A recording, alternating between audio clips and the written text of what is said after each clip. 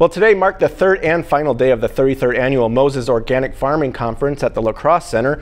Organic farmers, homesteaders, and food system professionals made their way to La Crosse for the three-day conference. There were more than 80 speakers, 60 education workshops, and representatives of 8 organic universities. Crystal Stevens with River Harvest out of Columbia, Missouri, says the conference is a good way to exchange ideas and best practices with other producers of organic products.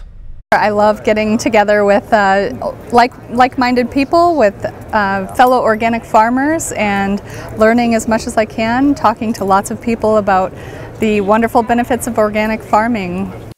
Stevens says with so few resources left on earth, producers must find how to work with the environment to produce the food we need. Now, Moses is the Midwest Organic and Sustainable Education Service. It's a nonprofit organization based in Spring Valley.